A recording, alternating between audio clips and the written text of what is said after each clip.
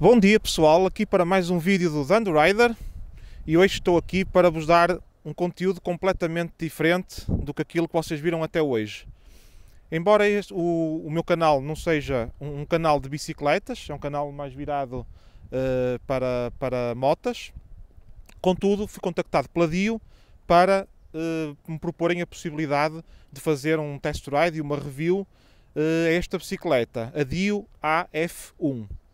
E então, a princípio, pronto, isto pode não se enquadrar muito bem com o conteúdo que eu tenho feito para o canal, mas depois pensando melhor, sendo uma bicicleta elétrica, e isto vocês vão ver já a seguir, tem muitas parecenças até com uma scooter, eu vou-vos explicar mais à frente como, e então decidi aceitar, portanto, fazer esta review e este test ride, e agradeço muito à DYU por termos trocado aqui criado aqui esta parceria, digamos assim, para este vídeo. Então o vídeo de hoje vai ser precisamente para vos mostrar quais são as principais características desta bicicleta e quais são as funcionalidades para a qual ela foi feita. Ora, então começando pelas principais características desta bicicleta. Motor de 250 watts, que se situa aqui nesta parte da moto, aqui, neste bocado. Para carregar é aqui, nesta parte aqui em baixo. Portanto, a bicicleta é elétrica, conforme já vos disse, e tem aqui uma característica muito boa, é que a bicicleta é dobrável, não é? Se formos aqui, rapidamente, conseguimos dobrar a bicicleta a meio, o que é uma grande mais-valia, principalmente para quem quem usa esta bicicleta para fazer casa-trabalho, trabalho-casa. Por exemplo, aqui no Luxemburgo os transportes públicos são grátis, seja o comboio, o autocarro ou o metro, e portanto estas bicicletas são completamente aceites e qualquer pessoa pode entrar nestes meios de transporte e usar a bicicleta durante portanto, os percursos citadinos para poder ir trabalhar diariamente.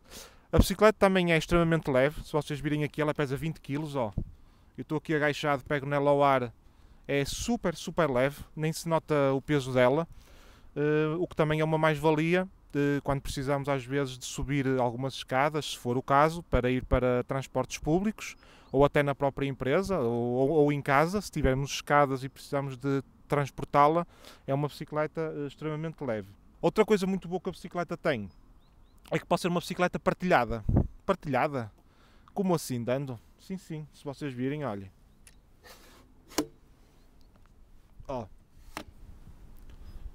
Se tiverem um filho ou uma filha com 7, 8, 9, 10 anos, pode utilizar esta bicicleta à vontade.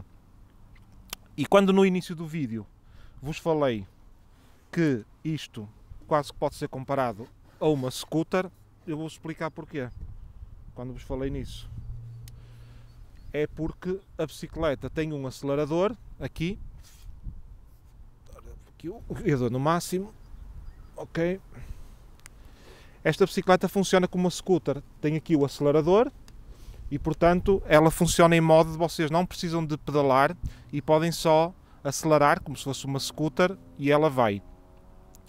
Velocidade máxima 25 km por hora e tem cruise control, ou seja, se vocês acelerarem até à velocidade máxima durante 2 ou 3 segundos, ela fixa a velocidade e depois vocês podem tirar aqui a mão do punho, que ela mantém sempre, ela mantém 20, não mantém os 25, que é o top speed, mas mantém uma velocidade constante sempre de 20 km por hora, sem precisarem de pedalar e sem precisarem de ir com a mão no punho a fundo. Tem buzina e também, muito importante, luz à frente, uma luz bastante boa, que eu já testei na garagem em casa, dá uma iluminação bastante boa. E atrás também tem uma luz bastante boa, podem ver aqui, estou aqui a ligar a luz, também para poderem ver. A nível de travagem, a moto conta com travões de disco à frente e travões de disco também atrás. O que é bastante bom, sendo uma bicicleta com características muito citadinas. Se eventualmente precisamos fazer uma travagem mais forte um bocado, se formos mais com uma velocidade um bocado maior no meio de uma cidade e precisamos fazer uma travagem mais forte, a bicicleta conta com travões de disco à frente e atrás, que também é uma mais-valia. A roda 16 polegadas, e de resto penso que está assim tudo explicado acerca desta bicicleta. Já disse o peso também, 20 kg. E tem aqui os... outra coisa. Porque é que eu não fiz o unboxing da bicicleta? Que é outra coisa que eu adorei. Eu não tenho assim muito jeito para estar a montar este tipo de coisas, e então estava um bocadinho receoso quando recebi a bicicleta que ela viesse completamente desmontada e que eu precisasse montar, até porque vi outros vídeos, não deste modelo, mas de outras bicicletas da DYU maiores, em que era preciso aqui alguma destreza para fazer a montagem completa da bicicleta. Esta bicicleta não fiz o unboxing porque a bicicleta vem completamente montada. É só preciso colocar aqui os pedais e está feito, está pronto. É só tirar da caixa e perder, sei lá, 5 minutos a montar a bicicleta ou menos. É só rodar os pedais e está feito. Também vem com uma chave para apertar os pedais, ou seja, nem é preciso ter ferramentas nenhumas para montar esta bicicleta. E depois usei o Xiaomi que eu tenho para encher os pneus, claro, não é? E a bicicleta está pronta a andar. A bateria demora 4 horas a carregar, portanto, se estiver completamente descarregada, demora 4 horas a carregar. A bicicleta está apresentada, vamos agora testá-la no terreno. Ora, vamos então dar aqui a nossa voltinha na bicicleta. Então o que é que temos aqui? Temos aqui um display. Se nós carregarmos aqui neste botão aqui em baixo, ele vai ligar. Estão a ver aqui as barras? 1, 2, 3, 4. Isto é o nível da bateria. E deste lado aqui temos os faróis, da frente e de trás, on e off, para ligar e desligar. E aqui em baixo temos a buzina. Okay? É tudo bastante simples nesta bicicleta. E vamos então, estão a ver, ó, eu se acelerar aqui um bocadinho, ó, ela começa logo a andar. Estão a ver, ó. Vou fazer aqui o teste, ó. Tem a bateria ligada. Podemos andar na bicicleta com a bateria desligada, para isso carregamos aqui, desligamos a bateria e temos que pedalar à vontade, não é? Vamos então fazer aqui um test ride a ver qual é a velocidade que isto atinge. Outra coisa que eu também achei um bocadinho estranho é que no site da DYU eu vi que dizia lá que a carga máxima admitida na moto eram 75 kg. Ora bem, eu peso 95, não é? Fiquei assim um bocadinho assustado se esta moto seria apropriada para eu andar. Contudo, vi depois noutros sites também que a capacidade máxima admitida pela moto são 120 kg. Portanto, acabei por não entender muito bem qual é realmente o peso real admitido, mas custa-me a crer que seja apenas 75 kg, porque aqui para a Europa, não é? A nível de peso médio, acho que estará um bocadinho acima disso. Portanto, eu acredito que como esta bicicleta pode levar 2 pessoas, uma aqui, o condutor, e outra pessoa aqui, eu não sei se os 75 kg será a carga máxima, exceto o condutor. Portanto, só deixar aí essa nota. O descanso aqui junto à roda traseira também acho bastante elegante, bastante bonito, assim, em vez de ser no sítio tradicional, até onde tem as motas também. Vamos então aqui ao test ride da bicicleta. Ora bem, como é um teste aqui à moto, não vou estar aqui a poupar muita bateria, deixei a bateria a carregar a noite toda, por isso a bateria está completamente cheia. E vamos então aqui, vou andar aqui meio modo elétrico, vou arrancar aqui sem pedalar, e vamos então começar aqui.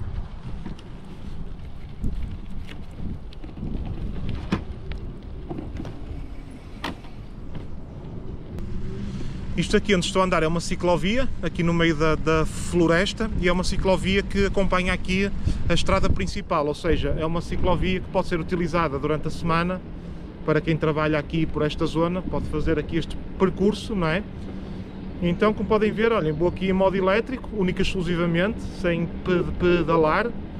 Pá, e a bicicleta porta-se muito bem. Vou tentar testar aqui o cruise control. Vou acelerar aqui a fundo durante uns segundos. Deixa-me ver. Ó, estão a ver? Esperem aí, não fixou. Esperem aí um segundo só para eu...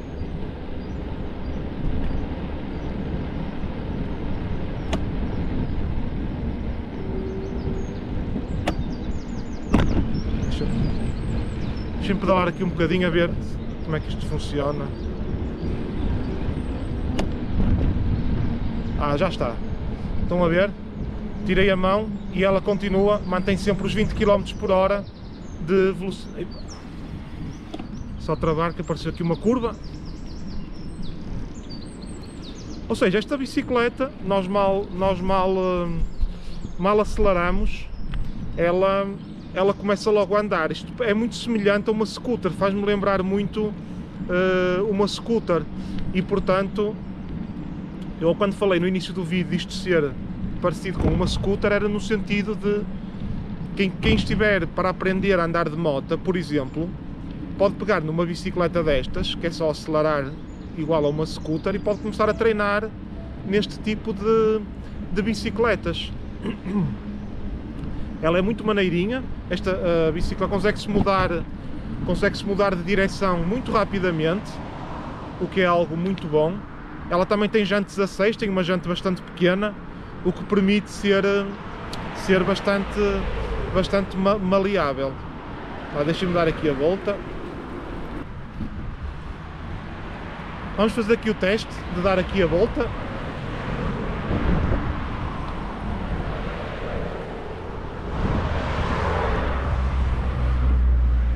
Estou só a utilizar o elétrico.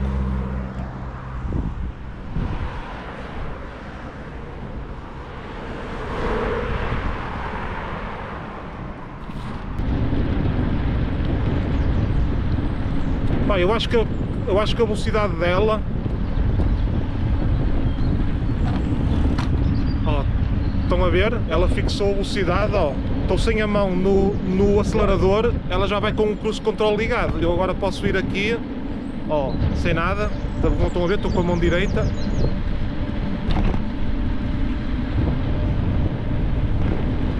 E ela mantém aqui uma velocidade sempre de 20 km por hora, o que é uma velocidade já bastante boa. Consegue-se andar aqui a uma velocidade muito porreira. Deixa-me desligar que vem aí pessoas.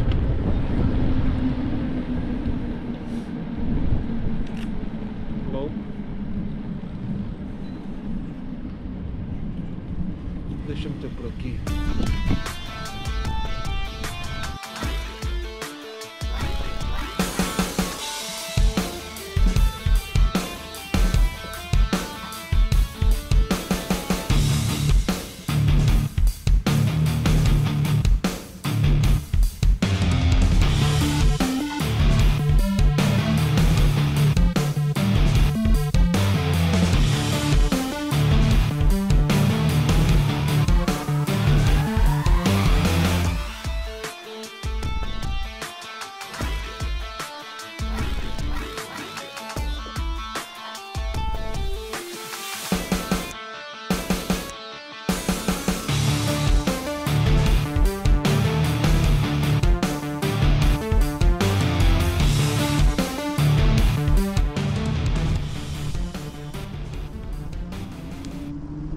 Só vou em modo elétrico, aqui. Olhem a velocidade.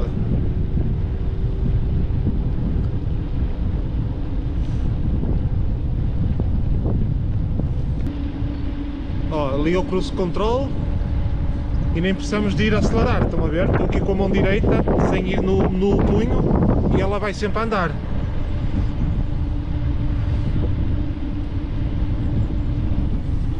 Ora, deixa-me meter por aqui. Deixa-me ver o que é isto aqui.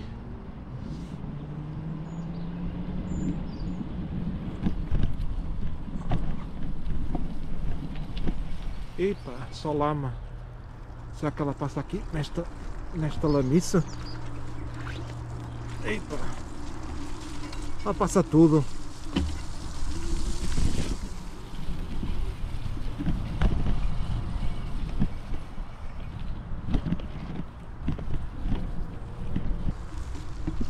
O elétrico também funciona aqui neste tipo de terrenos. Ela tem força para empurrar a bicicleta.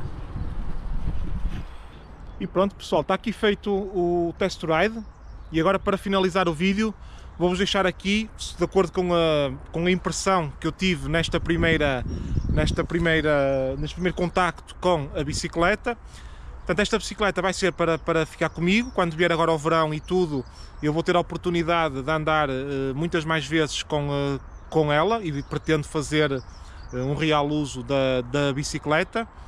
E este vídeo que estão a ver, eu andei com a bicicleta basicamente em ciclovia, fiz aqui uns percursositos pequenos aqui pela relva, só para testar um bocadinho se o motor teria força para empurrar a moto neste tipo de percursos também, o que é importante notar em que tipo de inclinações e tudo é que este motor tem força. Aquilo que eu li é que acima de 15 graus, de desníveis de 15 graus, o motor não consegue empurrar a moto por si próprio. Temos que ajudar de forma pessoal, temos que pedalar nós. E então as principais vantagens que eu vejo numa primeira aproximação nesta bicicleta são, em primeiro lugar, o peso, 20 kg. Nós conseguimos pegar nela com uma mão muito facilmente, o que é muito bom para transportá-la para casa, quem não tiver garagem, ou para entrar com a bicicleta em transportes públicos, por exemplo, ou até levá-la para o escritório onde se trabalha. Por vezes pode não haver elevadores e precisamos de pegar nela à mão. A segunda coisa, a bateria carrega em 4 horas. Para mim não acho que seja assim muito tempo. Eu andei 1 hora com a moto, embora eu vos tenha dito lá atrás que só ia fazer o test ride em modo elétrico, mesmo para gastar a bateria, e depois acabei por pedalar um bocadinho também. A bateria não gastou praticamente nada. Eu estou a andar com a bicicleta há cerca de 1 hora seguida aqui por esta ciclovia, e a bateria quase que não gastou nada, mas eu fui sempre alternando entre uma e outra. Só naqueles bocados que queria descansar um pouco é que eu acabava por acionar o modo elétrico. Outra coisa importante que eu gosto nesta bicicleta e que testei são os travões. A bicicleta trava muito bem, tem discos à frente e atrás, e eu fiz até um teste a 25 km por hora, em 2 metros mais ou menos eu conseguia parar a bicicleta, o que é muito bom. Num espaço de 2 metros parece-me ser bastante bom. Outra coisa é o facto da bicicleta ser dobrável. A nível de espaço, acaba por não ocupar assim muito espaço para guardar a bicicleta. E por fim, a última coisa é o facto de poder ser uma bicicleta partilhada. Conforme eu vos mostrei, o banco baixa todo, o banco e o guiador. Isto pode ser partilhado tanto com a nossa esposa como com filhos. É só uma questão de ajustar à medida de cada um. E agora vamos aos pontos negativos que eu achei na bicicleta. Eu meço 1,85 m e peso 95 kg. Se fosse um bocadinho maior a bicicleta, ou seja, se calhar para mim, se fosse eu a comprar uma DYU, eu se calhar comprava um upgrade, um modelo acima. Na altura a DYU perguntou-me que bicicleta é que eu queria que me enviassem.